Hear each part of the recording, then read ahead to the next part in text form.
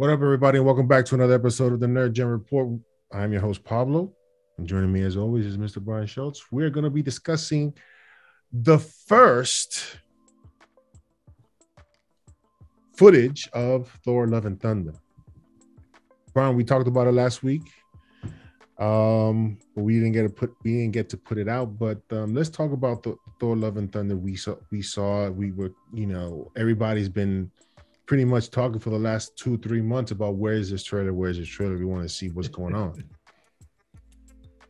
And finally, we get a trailer. I've seen the trailer a few times, Brian. And as you said last time, it felt a bit incomplete. Mm-hmm. I did enjoy the trailer because we're seeing a sort of arc for Thor. And as we said before, Thor was the guy I thought, and I'll debate it with anyone. He was the one that lost. He lost a lot.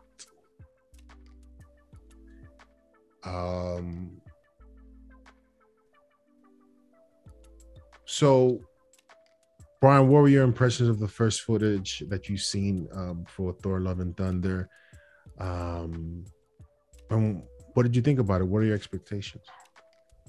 So what we mean by incomplete is it was the length of a teaser, but it didn't feel like it had a beginning, a middle, and an end. First off, I love the visuals. I went back and watched Ragnarok again recently, which I know you and I are kind of a little lower on than the consensus. But it reinforced my appreciation for the trailer for this movie, because I felt like the visuals of Olympus, some of the shots, even of just that first shot of Thor running through his youth and then growing up, I was like, Taika stepped up his cinematography game. Like, I was excited by what I saw. Shot, even the shot of New Asgard, even the stuff where he's clearly winking at you with some of the humor. Yeah, it just looks elevated. So I'm excited to see what this film looks like, because what I saw looked like. What I mean by incomplete is the entire narrative of Thor in this trailer all points to a but, right? Everything is like, I need to find myself. My superheroing days are over, but. Yeah. And then you don't get what comes after that. The trailer just skips to the glamour shot of Natalie Portman as the mighty Thor, and the trailer ends. So we have predicted or surmised that we might see something at the end of Doctor Strange 2 that connects us into Thor. I am still holding out hope we will, and that it might actually be this teaser plus another 45 to 50 seconds, because it just feels to me like this was edited in a way that removed everything between Thor, the narrator, and the final shot. He's playing with people's emotions when he showed this trailer. Fun, put a smile on your face.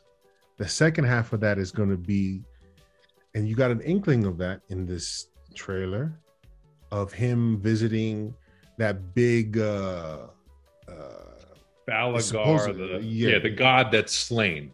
That's literally a shot from a comic in Thor. Literally, that is already the exact panel. Yes, already sets up something in Thor that he may have to get involved, because it's not just happening to. It just didn't happen to this guy. It happened to others, and obviously, Gore the God Butcher is behind it all.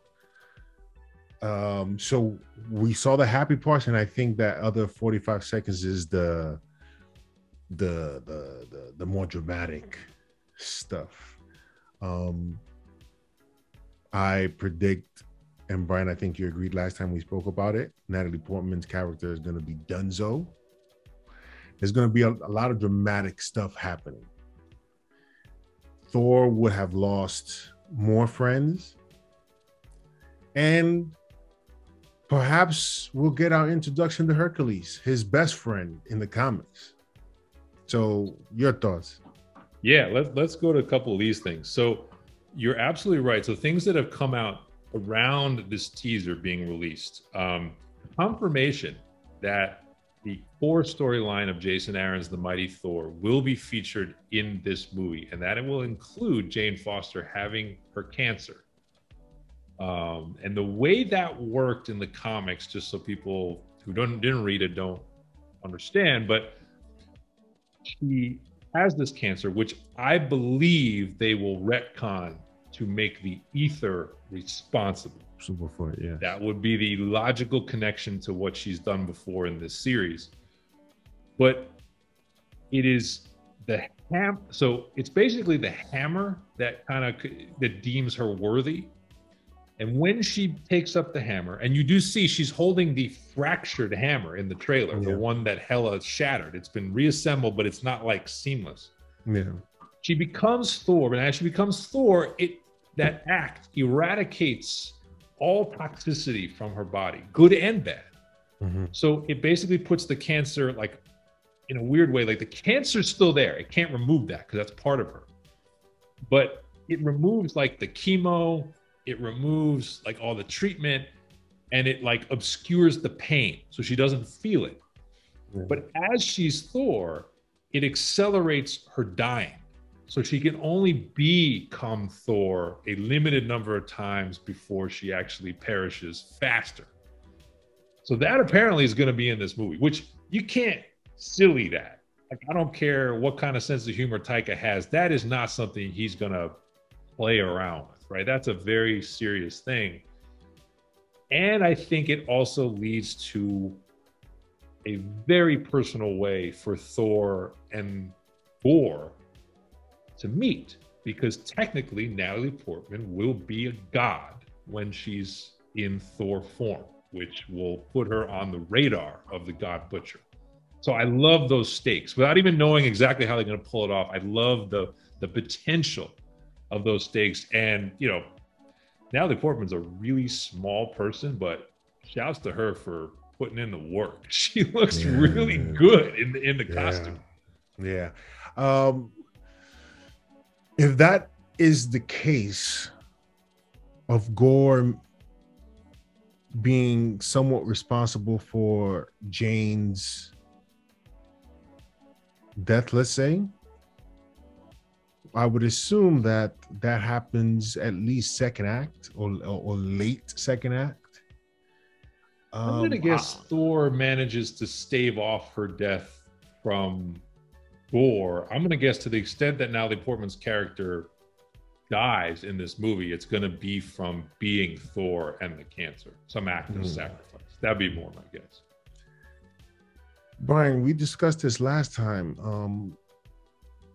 Having someone like Christian Bale on a project and hearing nothing, especially when it comes to like MCU stuff, although MCU does a good job of keeping things tight, but we've heard absolutely nothing of his performance.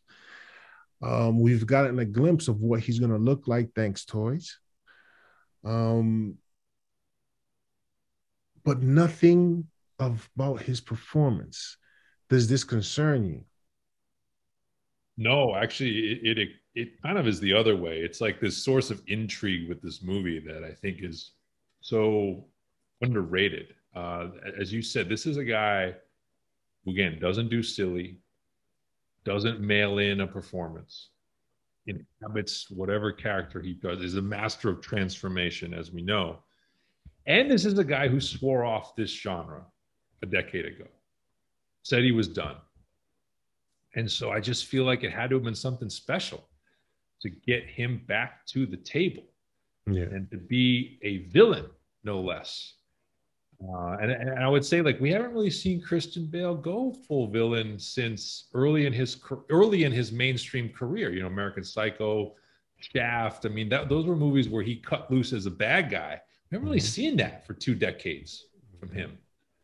So I'm pretty excited to see what he has in his bag.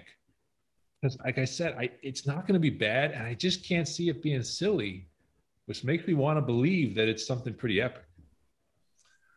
I hope so, man. I hope so. again, if Marvel can pull some, and I think I made a prediction last time we spoke that this movie may possibly be Marvel's best movie. Definitely top three. It can get there. I think there's a possibility for it. Um, but we'll see. We'll Let's see. talk about Olympus quickly because Yes. we got a shot of Russell Crowe's back Yes. on Olympus. As I mentioned, Olympus looks great. What's your over under on scenes that Russell Crowe lasts before Gore takes him out? Because I think there's probably like a 98% chance Zeus is getting Oh eliminated by yeah. the God Butcher, Oh right? That yeah. No more than 15, 20 minutes, I think. yeah, exactly. Couple good scenes, I'm interested in seeing yeah, how he plays it. but couple good scenes, but that's the segue for Hercules, son of Zeus. Again, And rumors that he's in the trailer, but he's been edited out of the one yes. shot with Thor and Korg. Yes. Oh, man. This is the sort of stuff that, like, you know, gets your blood going, gets your blood pumping with excitement to what they're going to do next. I hope that Hercules shows up in this film. It makes sense because Hercules has his arc. There's a bunch of storylines in there that are very huge, especially with Hercules. And it also brings possibilities for if this is Thor, Hemsworth's last movie for a while, there are certain events that happen in the future with Hercules that brings Thor back. So there's room to play with that character. I don't think it's his last film. Hemsworth, of all the lead guys, has said, "I will play this role until they rip it from my lifeless fingers." And I think if this movie does the kind of box office that it ought to do, yeah, I just can't see them allowing him to exit stage left after this. I think you're right, though. Your call that this could be Marvel's best movie. So how can it be Marvel's best movie? I think the path I see for that is Hemsworth has already played this role very differently, right? He's shown the range that a lot of these leads have not had to. So I think we're expecting him to deliver, right? If they stake the landing on the Jane Foster storyline and kind of complete her arc in an emotional way, that's definitely going to be a step in the right direction. Christian Bale does what I think he can do. That will definitely put you on the path. Marvel struggles with the villain sometimes, right? So we get a great villain that can do it. The introduction to the mythological characters and Hercules is a big one. And I think honestly, like one of my big hopes is the storylines they're basing this movie on. If it limits the silliness, if it limits the goofiness by like 10 to 15% relative to what was in Ragnarok, I think we're in a pretty strong place. That would be sort of like how you get there. It's like, I think rewatching Ragnarok, it reminded me of like, yeah, there's moments where it's like a little slapsticky.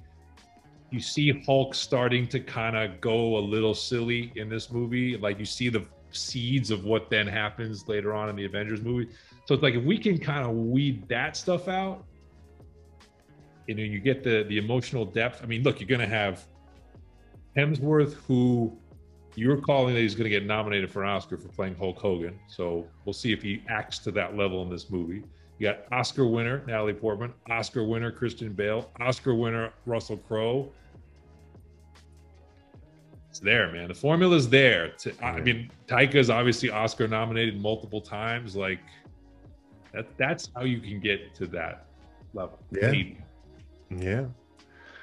Yeah, let us know in the comment section below what you guys think about this first trailer for Thor: Love and Thunder. Do you agree there will be a second half? And we're thinking that we'll probably get that at the end of Doctor Strange 2, a la what they did with No Way Home, and introduced a trailer for Doctor Strange 2. But yeah, make sure you hit that like, subscribe button, share with your friends. Brian, any last words? No, other than it was weird. I went back and rewatched, like I said, because I showed my little girl first Thor movie. That then led to rewatching some of the other Thor movies. I got me hyped for Thor 4. It's kind of been a little bit like just kind of humming in the background as I've waited for Doc Strange 2. But like I'm like, yeah, I'm ready. I'm ready for Thor 4 and like seeing the teaser. Like, yeah, I think by the time we get to July, I think we'd be Oh pretty yeah, stoked for this. I think, and we'll see more. Obviously, there's a fascinating arc in this film. Um, the depressed Thor, the mighty Thor, the depressed Thor, the Thor getting back in shape. Is the movie's going to be fun? It's going to have some emotional depth. There's going to be some drama. Hopefully, the villain is good. I think if they hit on that, I think we're going to get a fabulous film. Yeah, that's our show. We'll see you next time on the Nerd Gen Report.